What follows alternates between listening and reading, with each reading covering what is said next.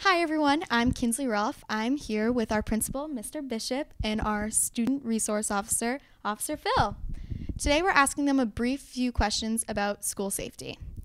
So, Officer Phil, have there ever been any safety incidents at HHS where students have not known about them? We've had a few, nothing too serious, nothing that I can really talk about. But a lot of kids take pride in the school, so if they hear that something's going on, they've come to me, so I can go to Mr. Bishop or the assistant principals and try to, stop it from happening. Something seriously, no, but small little incidents that we've had, we were able to stop before they actually happened. So it's with the cooperation of the kids. Mr. Bishop, what are some measures you both do to ensure the safety of HHS students? That's a great question, and we work really closely with the Hopkinton Police Department. We had some class meetings last week where we talked about a number of things that we've done, from implementing the ALICE protocols. We've added some interior cameras. Each one of the crisis response team members has a walkie-talkie, so they're able to communicate with one another, as well as to the fire department and police department. And we have crisis response team meetings as well as district safety meetings once a month. So we're able to talk about our protocols and doing whatever we can to ensure the safety of our students. The big thing is just being visible to everybody, being seen out in the hallways, walking around, driving around, having my cruiser parked right out front. That's not because I'm lazy. It's so it's a visible, a police car. So if somebody were to come to the school, it's a deterrent, really. So, but just being around is nice for the kids to see us. What awareness and training do you get from the police department to prepare you for certain incidents that can happen at the school? We all, at the police department and other police officers in different towns, we do active shooter training, which they teach us what to do if there were such an incident. We don't sit back and wait. We go right to the threat and to eliminate the threat. That's our goal. Right? We don't wait outside. We don't wait for backup like the old days we used to. We used to wait for the SWAT team. The SWAT team would take at least an hour to get here.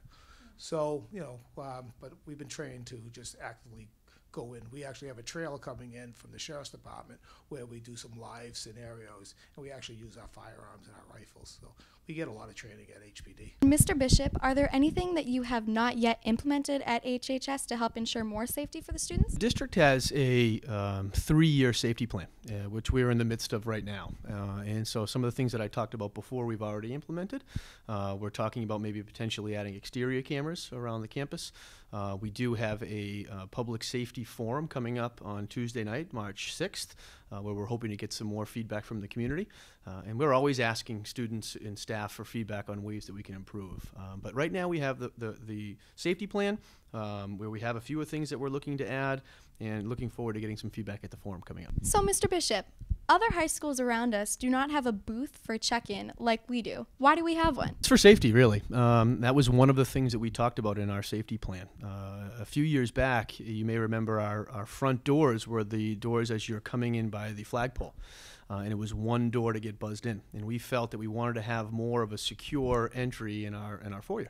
So actually we moved the entrances to the double doors now over by closer to the middle school, where you have to actually get buzzed in twice by Miss Ziegler, our front booth person. Now, I'm not sure what other schools have, but a lot of schools are moving towards some type of checkpoint, or at least multiple checkpoints before students and staff or any type of adult can enter the building. All 5 schools have that, and it eliminates people from just walking around the hallways. If somebody forgot their homework or their lunch, they could just leave it off in between the 2 doors. They don't make it into the second door, so you have less people in the building.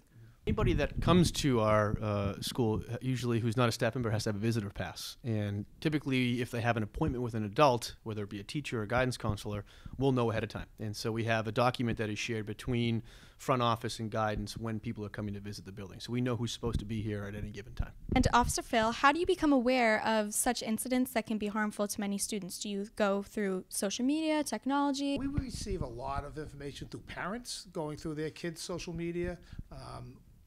Also, just kids coming up to you in the hallways and talking to you about their concerns or if they've heard something. So, see something, say something.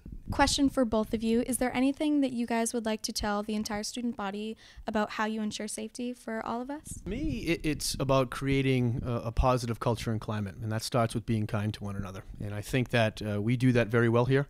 And as Officer Phil just said, if there are concerns that you have, If you see something, you need to say something. And if you have a trusted adult, go seek them out and talk to them if you have concerns. Yeah, and I try to make myself available 24/7. If anybody has any safety concerns, they can certainly call me on my cell phone, 508-922-9034. And if I don't call you, if I don't answer, I'll get back to you right away. So just call if you have any concerns. Thank you. Probably not going to give my cell phone away, but I'm always an email away if someone wants me if you want to email me. But, I think that it is important to say that there's a lot of things that we focus on here at this high school. We have a lot of great programs. We have wonderful teachers. We have great kids. But the number one goal, in my opinion, is creating a safe and nurturing environment. And that comes with being kind to one another and treating each other the right way. And if I had to give any type of message to the students, it would be just that. And if you see something, say something. If you have questions and concerns about anything when it comes to school safety, his door is always open. My door is always open. We're here to hear your feedback and to try to make this school the best that it can possibly be. One fun one to finish off this segment. What is your favorite thing about being a school principal and also being a school resource officer? My guess is it's probably going to be the same thing, and it's working with students and having the opportunity to watch students grow and learn and prepare them for life after high school. Yeah, exactly. And I get to wear a cool outfit here, so I don't have to wear my police uniform, and it's great. So, but yeah, working with the kids, it's wonderful, and the staff here, working with Mr. Bishop, it's a great team. We want to say a big thank you for both of you coming here, and you guys did great. Now back to the anchor desk.